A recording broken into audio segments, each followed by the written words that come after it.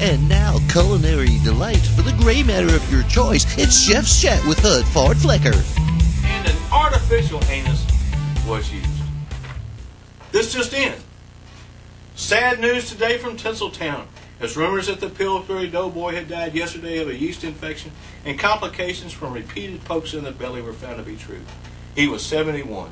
The Doughboy was buried in a lightly greased coffin with dozens of celebrities turning out to pay their respects. Celebrities like Mrs. Butterworth, Hungry Jack, California Raisins, the Hostess Twinkies, Captain Crunch, the Doublemint Twins, and the bald guy from Night Court. Pillsbury Doughboy's grave site was piled high with flowers, both whole grain and self-rising. Aunt Jemima delivered the eulogy, describing the Doughboy as a man who never knew how much he was needed. The Doughboy rose quickly in show business, but his later life was filled with turnovers. He was not considered a very smart cookie, wasting much of his dough on half-baked schemes. Despite being a little flaky at times, he still, as a crusty old man, was considered a role model for millions. Doughboy is survived by his wife Play-Doh, his two children John Doe and Jane Doe, and they have one in the oven.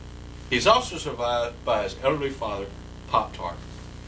The funeral was held at 3:50 for about 20 minutes at a low temperature until he was lightly brown. Memorials can be sent to the Make-A-Dish Foundation. And now, an MTM exclusive with the love slave of the Pillsbury Doughboy.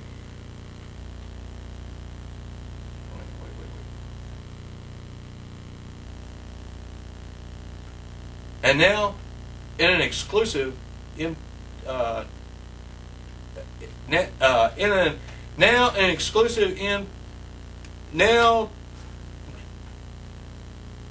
line MTM interview, we got the love slave of the Pillsbury Doughboy, Mr. Hunglo Tewfah. So you're hung. I am. Thank you very much. Hello. Hello. Hello. Hello. Hello. Hello. You make fun of me now. What's the matter with you? You better American. I got home. You make fun of Chinese man. What's the matter with you? Why you doing me like that? I gotta be honest with you. I'm not that fluent in Chinese language. I told him before we started this interview, I didn't want to offend anybody. To make it up to you, we'll throw some silverware on the floor later on and give you some children's names. So, what? When you say you're the love slave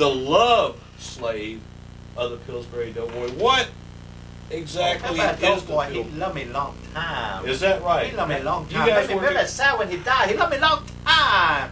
So you and the Pillsbury Doughboy were together for quite a while. We loved us a long time. He knew me. He knew me. Oh, is that? One time he knew me a long time. He knew me 30 hours one night. Then he rolled me over and he knew me again and watched me rise. Oh, so what you're saying is there was a kinky side to the Oh Pillsbury yeah, Doughboy. very kinky. Pillsbury Doughboy, very kinky guy. Kinky to the I fact know him, that very kinky guy. to the fact that he liked Jello wrestling while dressed like a chicken with Bjork in Iceland, and the girl. I said kinky. I didn't say he American. What's the matter with you? He don't go on the internet or nothing. If there's a kinky. Oh,